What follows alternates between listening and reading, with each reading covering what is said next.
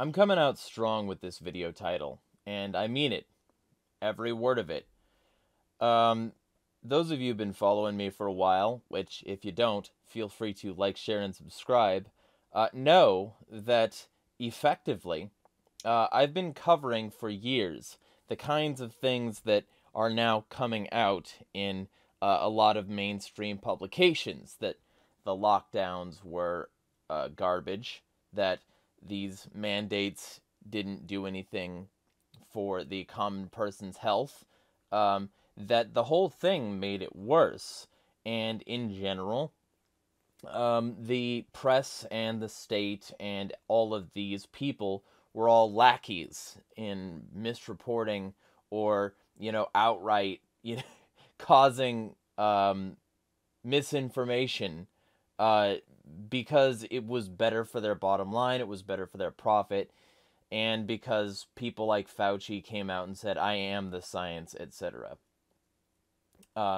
So they followed their cult leaders, they followed their instincts, and they ended up supporting what amounts to fascism. And I also said that this would all lead to technocratic dystopia. And guess what? That's coming. The exact things that I was saying were going to be here are here now. We have CBDC. We have universal contact-free payments coming everywhere. We have the AI facial recognition super state that I predicted all those years ago. And I predicted all of this because I can read, and because I looked into ID 2020 and the summits that they were having, fucking 302, like all these things that were happening at the time that really sort of made you think, if you do that, that there was something a little bit more to this than a pandemic. And then I reported that it might have come from a lab, and now basically everybody is like, yeah, it might have come from a lab. And I was dismissed, I was called insane, I was discredited. I was regularly accused of ranting, which I rant, and I'm not going to say that I don't rant, but my rants were true, my rants were correct. And just to start this whole thing off, this is why I'm making this video specifically, because this chick right here gets paid a huge amount of money to make health and medicine articles and edit the health and medicine section for Scientific American. And she's a co-host of a whole podcast about this. This chick is considered an expert. And if you look at this profile, well, gosh, it happened. After nearly 3 years of covering COVID and thinking about it almost constantly, it finally got to her. But rather than focus on how she got it, she's going to tell you how she didn't get it for this long. As though that's what matters. She then goes on this weird little tirade, where she, goes over all of her articles that Scientific American approved. And she says that she wore this well-fitted mask, this KN95 mask, and that was good. That prevented her from getting it sooner. She says that she didn't just wear it some of the time, that she wore it all the time. Every single time she was in public, no matter how inconvenient it was. She also avoided spending time indoors in public as much as possible. She did get on planes for a few times to visit a sick patient who needed her help. But from the moment she left her apartment to the moment she arrived, she didn't take off her mask. I opened the windows in taxis. I didn't eat or drink on the flights, except to sip water while holding my breath. As soon as they became available, she got hers. She got all the boosts. She got all these and she's still caping for all of this. And so all of this happened, right? She took all these precautions. She followed all this government advice. She did all these things she was told to do. And guess what happened? She still got it. And I don't know if y'all remember, but every time I cover this issue, I always bring up the fact that there are so many doctors and considered professionals who said that everyone was going to get it and that it was inevitable, that it would become endemic. Well, it's endemic now. And she says she has a mild case. So this is what happened. She took all the vax. She did everything she was told. She continued to tell other people to do these things. And eventually, how did that change anything for her? Well, she got it anyway. Just like every single person was going to. Just like all the health experts, including Fauci, repeatedly said we would all get it. Including Fauci, who regularly said, well, we'll stop the spread. We'll beat COVID. But then he would say in another interview, no, but we'll all get it, though. And now she's got it. The chick who reported from Scientific American that these were all the ways you could stop your chance of getting COVID. So, just to be super clear, she got it after all that time. And after pushing mandates and all this stuff. And, she's one of the people who, would benefit from this amnesty that these journos keep on pleading for. But that doesn't mean anything to the actually real reality that everybody is going to get it. Now, what did I say a couple years ago? Well, the same kinds of things that people like Jeffrey Tucker are saying now. That he's saying lockdowns made us sicker. That the media marched in lockstep with the most appalling reach of public policy in our lifetime. And that 2 doctors from Bakersfield, California, went out on a limb and objected. Their names are Dan Erickson and Artin Masihi from Accelerated Urgent Care. And he goes over a press conference. Well, they were right in a lot of ways. And this video was subsequently removed from YouTube. And so, who could have possibly moved outside of lockstep? Who was moving outside of that lockstep along with them all the way back when they were being censored? Well, could it be me? Yeah, actually, it was exactly me. And if you look at over here, I directly went over... Well, that would be me. And over here, you can see I directly covered these 2 doctors and what they were saying, and the fact that generally you should expose yourself to pathogens so that your body can adapt, so that your immune system can make you immune. And that not exposing yourself to pathogens not only makes it harder to survive the one that people are trying to survive, but it makes it harder for them to survive all the other ones because they're not outside, because they're not getting the same exposure that they would need, right? I went over this in an article called Let Our People Go, the Medical Case for Reopening Society.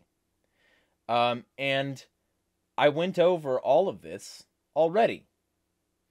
I also later made another article called 10 Ways the Government's COVID Response Worsened Your Health. I made that the same year. I was out of lockstep.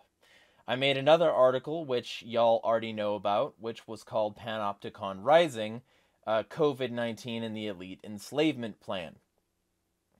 And all of these articles sort of ramped up to one general conclusion, that the lockdowns were not only making us unsafe and less healthy, but the articles also went over the fact that they were leading us toward a dystopia, because they were being used as an excuse to expand surveillance technology. Well, the AP so happened to come out with an article on December 20th. And that article says some very similar things to the thing I was saying would happen nearly 3 years ago. And it's been that long. It's been nearly 3 years since I wrote this article. That, wow, police are seizing on COVID-19 tech to expand global surveillance. And it goes over the fact that the cameras that have been installed everywhere, the surveillance tech that has been made ubiquitous, that's being used to control people. That's being used to monitor people. That's being used to quell protests. Monitor all of your social media. Turn off your finances. Things that I've been saying would happen since the start of this whole fucking thing. Things that the AP would run cover for the establishment on, just like they did in Nazi Germany. So, there's evidence that the health codes have been used to stifle dissent. Wow! Who could have seen that coming? So, basically, they conclude that these technologies must be more effectively monitored and controlled, and stopped from being used in this sort of way, because they're bad for minority rights, they're bad for your civil rights, they're bad for the global south, you know? And they're being used by the worst people ever to continue being the worst people ever. And, you know, I think maybe they should realize that this sort of tech is being used in a very similar way in other countries than China. Because it's not just China, it's not just Al-Aqsa, it's the US. It's every Western country that will look like this. This is how every Western country will look. Because everything I've been saying has been being proven right. But they can only point at foreign countries. They can only point at places that are considered like lower income or whatever. Here we have surveillance by country. Indonesia, right? They have a little slideshow here. Indonesia. Russia. Singapore. Colombia. France. Mexico. Pakistan. South Africa. South Korea. But, you know, there's some places that are conspicuously not there. Like Canada, where they were shutting down protesters' pay. Like America, where they can, you know, isolate your finances and where PayPal can say that you've been misinforming people and cut you off. Where everything that I've been predicting is starting to happen, and where the New York Fed is getting a CBDC, doing their pilot program right fucking now.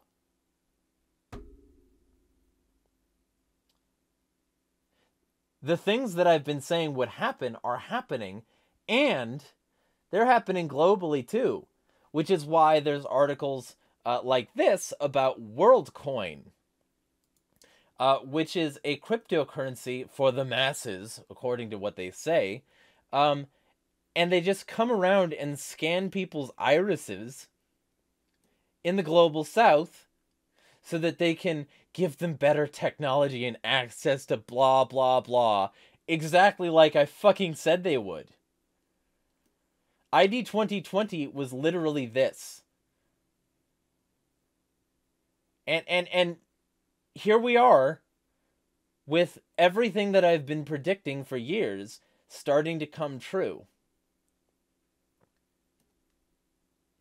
WorldCoin's biometric-centered approach is facing considerable pushback.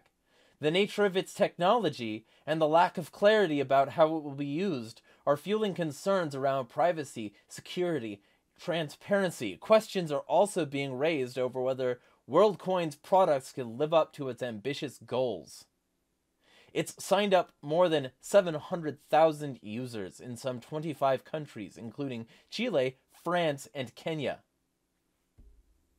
Many people will be watching the company during this make-or-break year to see how these events will unfold. Will WorldCoin succeed in reimagining digital identity, or will it collapse like so many buzzy cryptocurrencies that have come before? Where it came from? In early 2020, Blania started working with WorldCoin co-founders Sam Altman, former president of the legendary Silicon Valley incubator Y Combinator, and Max Novenstern, who previously worked as the financial technology company Wave. The question driving them was a simple one, Blania says. What would happen if they gave every person on the planet an equal share of a new cryptocurrency? So basically, they are onboarding people to their new cryptocurrency by saying, we will help you not be poor anymore. We will give you a one world currency that everybody can have access to, and we will give you all an equal share of the start of it.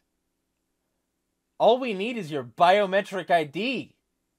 You remember when I said that they would muscle these sorts of things in by offering people a piece of the initial pie in terms of cryptocurrencies? Remember that? It's happening. Right fucking now it's happening. And it's happening in your country, even if it's a first world developed country. It's happening there. And it's happening, everywhere that these places operate as part of this world cabal of the WEF, the IMF, the Bilderberg Group, the Trilateral Commission, all of these organizations, they're all part of this. And they're all hoping you don't notice before it's too late. And they have crippled your economies based on shelter in place, based on lockdowns, based on stop the spread. 2 weeks to stop the spread suddenly became 2 years to stop the spread, and then maybe more if they decide to lock you down again, and they have all the power necessary to do so. And they got that power, and they keep that power based on auspices like, we need to save people from this virus. But what power did it give them? Universal monitoring, universal control, your biometrics being used to watch you at every angle of every place you go and listen to your conversations with ShotSpotter, and all of these technologies being used. They're all going to benefit the elite. And so damn right there are concerns about privacy. This is the present day fascism, and it didn't need to happen in one country. It happened everywhere at once, and everybody is eating it up. Except a select few who know and understand how terrible this is and oppose it. And I want you to be one of those people.